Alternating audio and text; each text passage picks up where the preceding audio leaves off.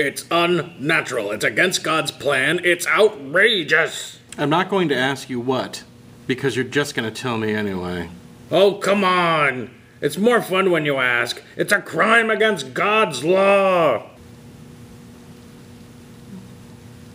You're not even in the least bit curious? Nope. Look, there's a pattern that these videos follow.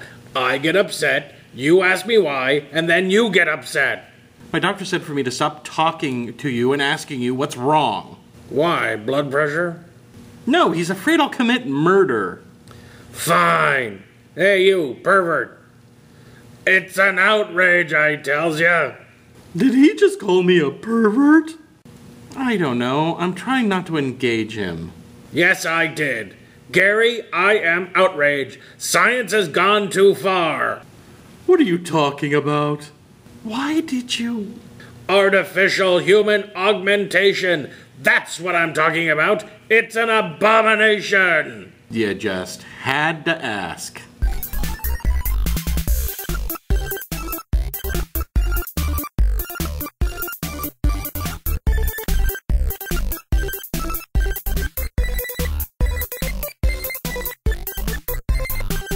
Okay. Against doctor's orders, I'm asking you, what is so wrong about artificial human augmentation? It's like the old expression, if God wanted us augmented artificially, he would have made us that way in the first place. What are you talking about?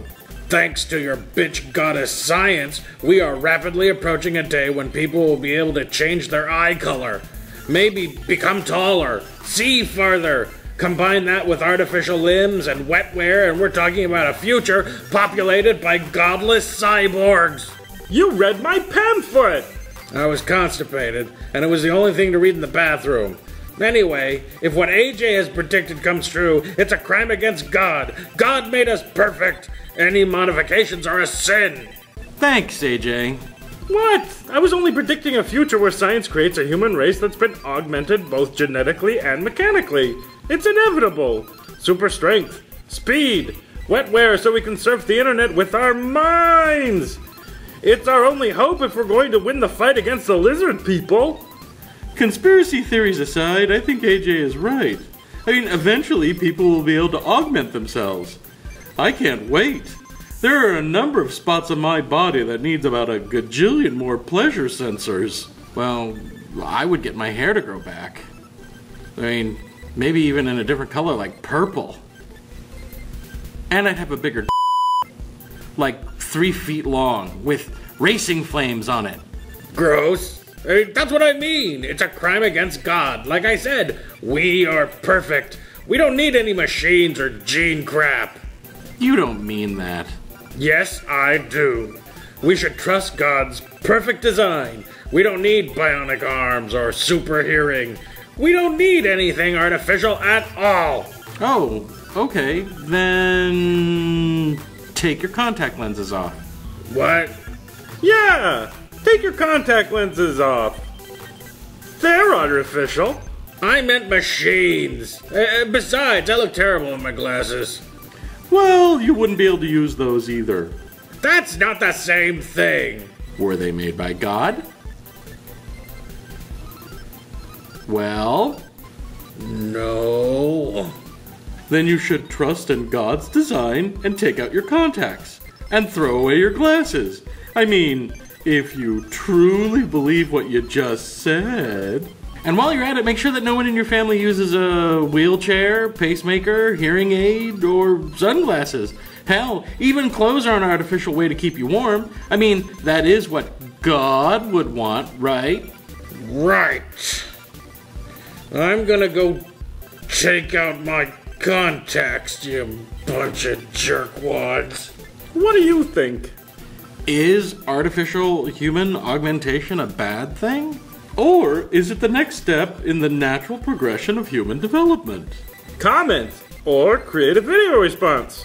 Oh, okay, here he comes. See? God's mighty design has proven... Wait, where are... God's mighty... Ow! I'm fine. I want to say something to the viewers. Don't doubt God's powers, kids. The camera's this way. Oh, right. Don't doubt God's powers, kids. More over here, Fundie. Oh, okay. Kids, God's design is the most perfect. Move closer to the camera. Oh, right. You see, kids, God has a plan for all of us. And... Sorry about that. Raul, I need my glasses. Howdy, my buckaroos and buckarettes. Today is November the 18th, 2011, and it's Married to a Scorpio Day, Mickey Mouse Day, and Push Button Phone Day? Who needs a day for push button phones? Are there really people out there that are still using rotary phones? I mean, who does that? Probably the only people who use rotary phones right now are old women with lots of cats and hipsters trying to be ironic.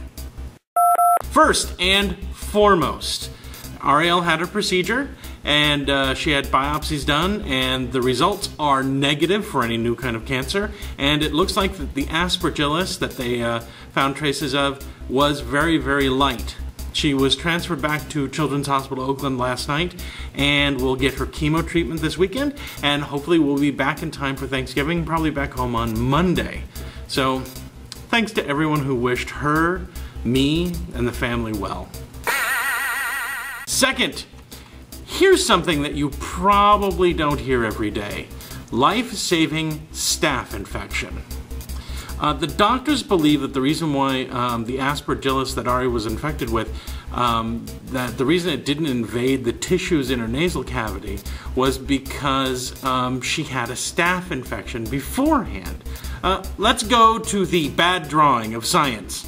Because the staph was already on the surface, the aspergillus couldn't penetrate into her tissues where it could do a lot of damage and spread throughout her other systems. Thus, the staph acted like a barrier. Weird, huh?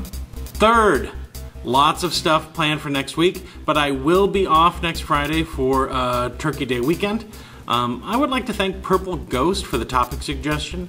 Remember, if you have a topic that you want to suggest, please write it down in double-coded script and slip that into the purse of a double agent. She will then smuggle it to an undisclosed location where a team of experts will decipher your code and then send that suggestion to me. Or you could PM me. There's less espionage involved. Fourth, that's it. Until next week, this has been, and always will be, Jason with a D. There are lots of people who still play old school D&D, and I don't appreciate being mocked. Yes, I also LARP. What? It's fun! Currently, I LARP as a 10th level sorcerer, and I play as a 7th level tiefling elf rogue when I'm doing a dungeon crawl. Stop snickering! What? Oh, hello, fellow dungeon crawlers. Now we say thanks to the new subs. Thanks! Alhai Fala Nashuba. Is that one of the unforgivable curses from Harry Potter? Happy person, 1, 2, 3, 4, 5, 6. It's comforting to know that there are 123,456 happy people on YouTube. Out of how many million sad ones? Oh man. Now I'm depressed. Carnivorous biped. Ooh, like a T-Rex? Or maybe like a secretary bird? Or maybe a wolf that's had its front legs cut off and learned to walk on his hind legs only? Huh? Humans? Yeah, humans are bipedal, but they're omnivores. Da bookworm. Bookworm, you might want to read some of those books you're reading.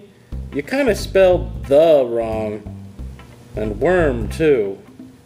Unless you're like J.R.R. Tolkien. Are you J.R.R. Tolkien? If you are, then do you LARP?